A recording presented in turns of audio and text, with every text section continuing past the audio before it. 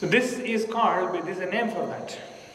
Whatever I am describing, it is called, okay, these are some statements, examples for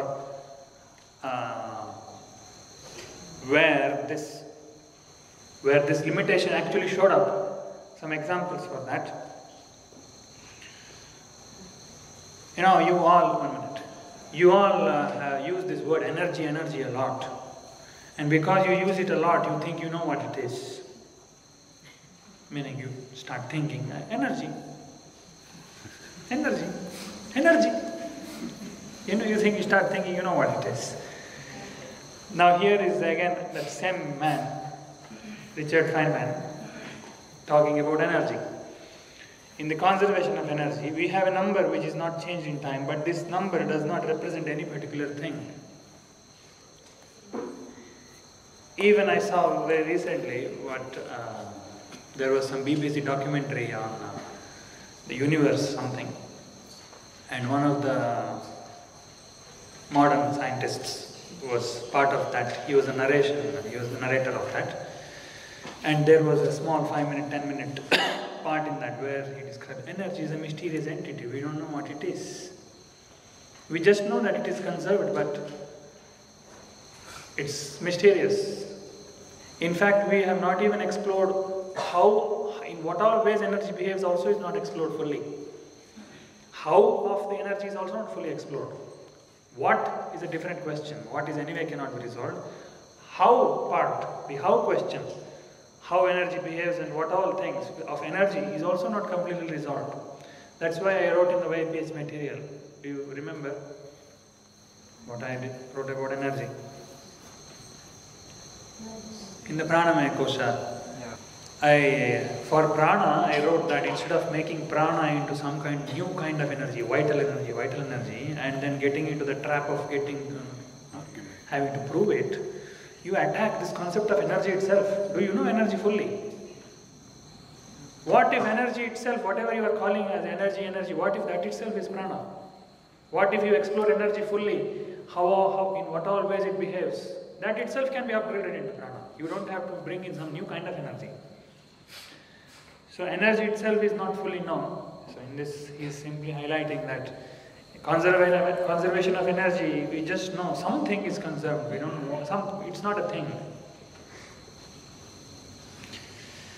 Similarly, this is a statement from, it's in his book only. Time is, God knows, heaven knows what, I don't know what it is.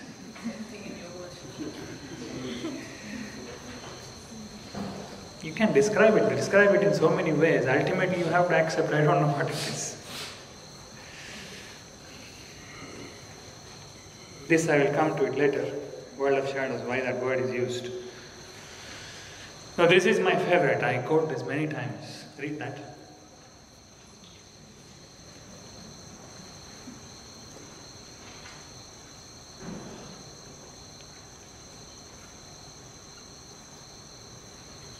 You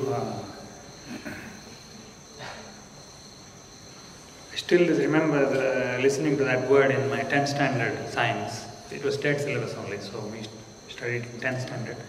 If you did CBSE, probably you heard it earlier. This word photon we heard first time in 10th standard. So when we were asking the teacher, what is it? It is packets of light, packets of energy, this and that. But we were not satisfied. At that time, the intellect was fresh and it was not settling for answers. But now if you tell somebody, if you ask, what is light quanta? It is packets of energy. Oh, okay. Understood. So now here Einstein he was the one who proposed, yesterday I was telling that Einstein got Nobel Prize for photoelectric effect. It was the first paper in which this light quanta concept was proposed. Einstein was the one who proposed it, and he's telling, I don't know what it is. Einstein was the one who proposed this concept of light quanta, photons. Later photons word came. He was the one who gave that word, that theory. And that came up he explained that in 1906, and he got even Nobel Prize for that. And after 50 years, in 1950s sometime, he is uttering that. He's telling all these modern people who are passing out of college, they think what is light quantum. I don't know. They think they know. It is like a punch dialogue. One of my favorites. Here, one of the prominent scientists, Indian American, E.C.G. Sudarshan, have you heard of him? He's from Kerala. Now he's settled in the US, he teaches somewhere. He's now quite elderly, I think he's retired. He used to come here. I have met him also. So even he was telling something similar. All these modern physicists, youngsters, they talk of all this string theory, multi-M, this and that. If you ask them why the ice melts, they don't know. He was telling. Why the ice melts and becomes water and that melting point and whatever, that they don't know. They know string theory. All this. He was also making fun of that. So this limitation, it is called as non-reductivity. This is a technical term. You can see in the Google, you will find it. This is called non-reductivity, meaning you cannot reduce it further. In the first, do you remember this word I used here? I used reducibility. Reducibility means you reduce A to B. You tell that A is made up of B. So you have reduced A to B. If you ask what is B, you say it is made up of C. You have reduced B to C. That is called reducing it. Reducing doesn't mean making it less. That is how they use the word. Don't get confused. Okay, reducing doesn't mean reducing and making it less. Reducing means changing from A to B, answering that A is made up of B. It is reducing A to B. It's how they use, I don't know why they use like that. Don't get confused. Okay? Are you clear? So we do reducing, and in the end, you will hit a dead end. You cannot go beyond. And that is called non-reductivity. You cannot reduce further. Non-reducibility or non-reductivity. It's a dead end. You cannot cross it. Using definitions, you cannot cross it. Because definitions have to be circular only, necessarily. So this is another major limitation of science. When you do science, objectively define things, you have to hit a dead end. You cannot define energy, you cannot define space-time, you cannot define charge.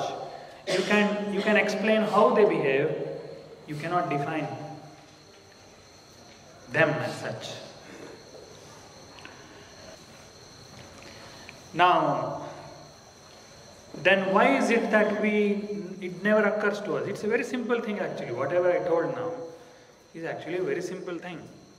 It should have occurred to you that it is finally circular. The what question cannot be answered. But why is it that we start thinking we are explaining it? Why is it that we go into that delusion? This is a thought experiment. This thought experiment was told for some other reason in the 1982 or something. But it applies to whatever I am telling also. It was told by one of the psychologists in the US, John Charley was his name or something. And he gave a thought experiment. It's called Chinese room experiment, Chinese room thought experiment. What that does is, the description is in the picture itself. There is a man inside a room and there is a window or some screen which gives input, and there is a slot where an output can be given. And the job of that person is to do Chinese to Chinese translation. Okay? He's basically doing a Chinese to Chinese dictionary job.